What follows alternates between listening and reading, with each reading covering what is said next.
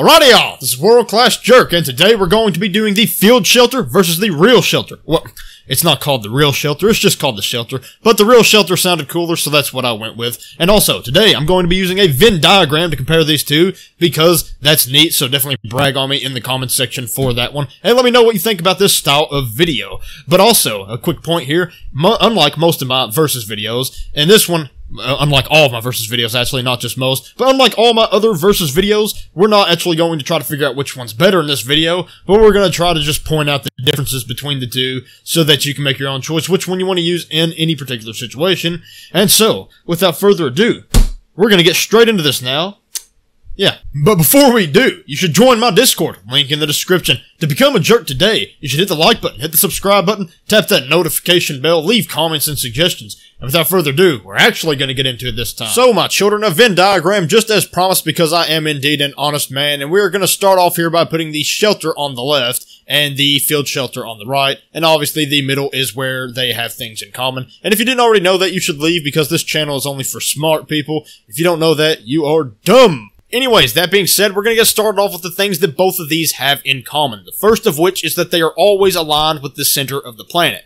As you can see on screen now, I have a shelter, and when I unpackage it, despite it being on a slope, it is going to put its terrain down level with the curvature of the Earth, and it also itself, obviously, is going to be aligned with the curvature of the Earth. And also, as you can see on screen now, we have a field shelter, and it does not have any terrain that goes underneath it once you unpackage it, but still the field shelter itself, no matter how aggressive the slope it is on, is going to be level with the curvature of the planet. Anyways, the next thing that these both have in common is that they have built-in oxygenators, and the difference between something that has an oxygenator and something that simply provides oxygen is that something with an oxygenator will produce oxygen throughout your tethers instead of just directly to you. So this means you can use tethers with your shelters, but not with something, say, like a vehicle. Vehicles will give you oxygen, but they will not give you oxygen through tethers unless you put an oxygenator on the vehicle. But for the last thing they have in common that we will be discussing, they both provide you a save point, which means you will both be safe from the environment around you, and it will save your game in case you crash. So that's definitely important because you do not want to lose your progress because you crashed, and even though the game saves when you leave your save,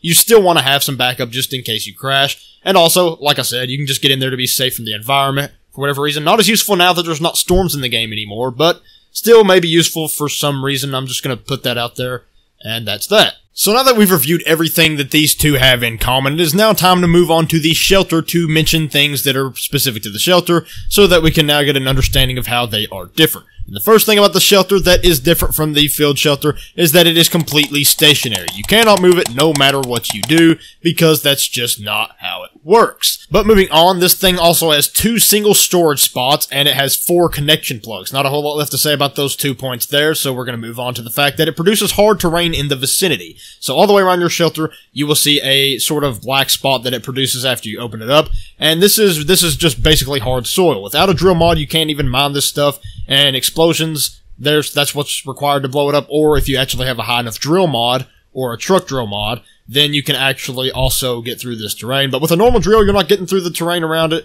and that might just be a good thing for you, I don't know, but that's just another thing it does. Moving on, though, it produces 1 unit of power all the time, so, like, there's like an RTG model on the inside of it, so basically that's just like a really sucky RTG, I guess, because it only produces 1 unit instead of 4, but that's what it does. It produces 1 unit of power all the time, so that's something else you will get from the shelter. Another thing is that you will have to craft it with 2 silicone and 2 plastic. That is indeed the recipe for this thing, and so that's the recipe. Yeah, there's nothing left to say. I don't know why I'm still talking about that. Anyways, and as far as how many bytes it takes to unlock this thing, it doesn't. It is already unlocked. When you start up on your save, you have to put 0 bytes into this thing in order to be able to craft it, and that's a pretty big edge for this thing, for sure. I think it actually used to cost bytes, but it doesn't anymore, but nobody cares about that, so I'm gonna shut up now. But my friends, this is gonna have to bring us to the field shelter, and so we're going to discuss everything about this that is different from the shelter, just like we just now did with the shelter, and we're gonna get started off here saying that it is mobile, which means obviously you can move it around, whereas the shelter is completely stationary. The field shelter can be moved around very easily, just like any other object in the game, which is very, very convenient. Our next point is that it has 1 single storage spot, which is exactly half of the shelter. It has 2 connection plugs, which is exactly half of the shelter, and it puts out 0.5 units of power, which is exactly half the shelter. And that's kind of, it's kind of a reoccurring theme here. It's basically, like, because it's mobile, it does sacrifice its storage, its connection, and its power output. But honestly, if you're relying on these things for their power output, you're kind of doing it wrong anyways, because they don't have that much, either of them. But moving on here, we will have that the crafting recipe is 1 silicone, which is, half of the amount of silicone that you need to craft a normal shelter. But there's a little twist for the other half of the crafting recipe, and that is going to be that you need a graphene instead of plastic. So that definitely makes this more expensive than the shelter. So even though it's smaller, you would sort of expect it to cost less. You would expect the shelter to be sort of the upgraded field shelter, but actually, much to my surprise at least, it's actually the opposite way around. The field shelter is more expensive than the shelter and crafting, and as our next point here is going to point out, it costs more in bytes as well, because the shelter costs 0 bytes, but the field shelter costs 8,000 bytes, and so you can now see very plainly that the field shelter is supposed to be a later game object than the shelter,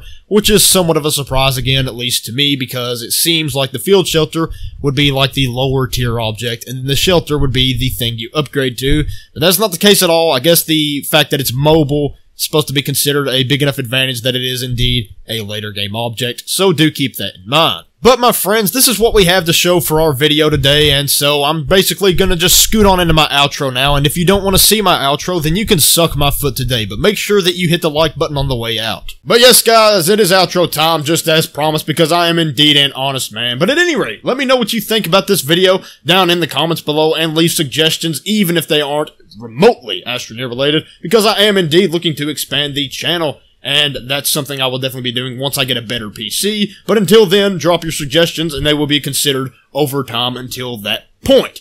But that's going to be it for this one, and so stay tuned for the next one. Hit the subscribe button, hit the like button, tap that notification bell, leave comments and suggestions, and join my Discord. Link in the description to become a jerk today. Believe me, my friends, this is the most official way to be known as a jerk abroad, and who wouldn't want that for themselves?